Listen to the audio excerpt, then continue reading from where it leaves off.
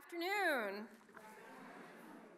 I am a member of the class of 1994 and have just completed my second year as chair of the AABC Fellowship Committee, a standing committee of the AABC board. It's actually my fifth year altogether. I was a committee member for the first 3 years, and now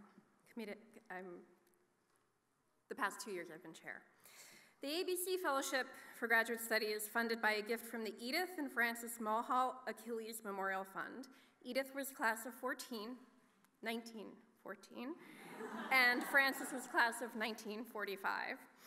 Fellowships for full-time graduate study are awarded by the Fellowship Committee to graduating seniors and alumni of all ages who show a clear interest in their field of study, demonstrate strong motivation and potential for accomplishment, and present a creative approach to their work and a willingness to explore uncharted territory. This was a remarkable year for fellowship applications. We received 100 applications. It's unheard of. Almost twice as many as in previous years. And that's a lot of work. It made the committee's task of choosing among them even more challenging. Staff support, student support in the office, tremendous. We needed that support, so thank you for providing that. So we're delighted to award 5 fellowships this year. The applicants continue to demonstrate the exceptional accomplishments and dedication of purpose of Barnard alumni. 3 of the recipients are here today, and you will meet them shortly, but first, I would like to tell you about the other 2 fellows who are not able to join us this afternoon. Alicia Mountain is class of 2010. She's currently a PhD student in poetry at the University of Denver. She earned an MFA at the University of Montana in Missoula in 2015. A prolific poet, Alicia was the recipient of the Iowa Poetry Prize for her recently published first collection, High Ground Coward. Everybody go out and buy it. She has been a Pushcart Prize nominee and Idlewild Arts Fellow. Alicia is a lesbian poet and assistant editor of the Denver Quarterly. Ashley Wagner, class of 2014, is a Master of Public Health and Master of City Planning student at the University of California, Berkeley. She graduated from Barnard with a degree in environmental science and human rights. Her interest in studies focus on how ecological sanitation can be used to promote societal and environmental justice, and she hopes to develop a participatory planning process that integrates resource recovery into urban development projects. Actually, the questions for her during the interview were very interesting because we all wanted to know about toilets and sanitation. It was kind of fun. I would now like to invite Ariel Fine to join me on stage.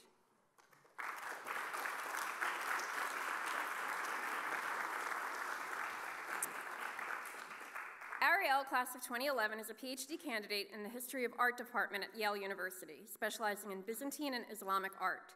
After graduating from the double degree program between Barnard and the Jewish Theological Seminary with BAs in art history and medieval Jewish studies, she earned her MA in Byzantine art history from the Courtauld Institute of Art in London.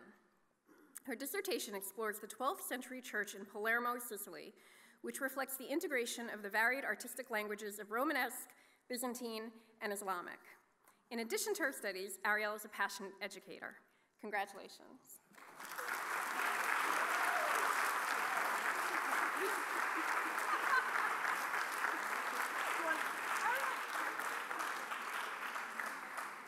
I must have gotten it right because she was nodding the whole time. Penelope Myers-Usher, please join me on stage.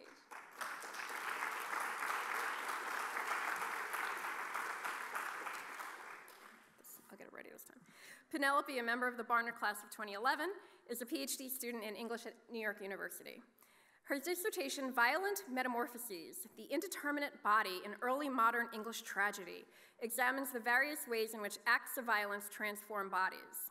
Working with both canonical and less canonical plays by Shakespeare and his contemporaries, a period when bloody works were increasingly produced for stage, she studies how this actually transforms bodies into states that are messy, incoherent, and in between. And actually, I'm going to take the opportunity to read, you can all hopefully look at this and cogitate on it at home after a reunion, but I just want to point out one sentence. This is pulled from her application, and it just struck all of us on the committee. She further argues that the invisible blood, mangled limbs, and expressive organs scattered throughout Renaissance drama speak in urgent ways to our current social and political moment and to the tragic lives and deaths of bodies today by bringing attention to the body's messy materiality. Congratulations on your fellowship.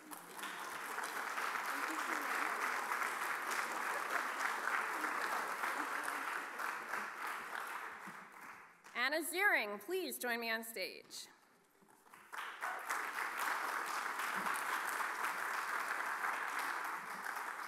Anna, also a member of Barnard's class of 2011, is a PhD student in English at the University of Connecticut.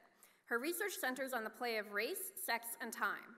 Her dissertation focuses on the question of how alternative subject formations operating inside neoliberalism might find room for agency, while considering how the influence of queer time and racialized subjectivities might be employed in service of radical political practice.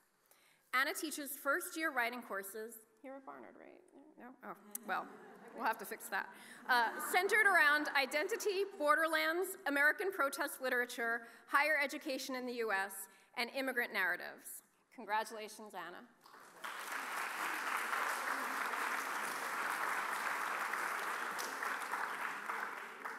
Please join me in congratulating all of these extraordinary women as we look forward to hearing about their future studies and professional accomplishments.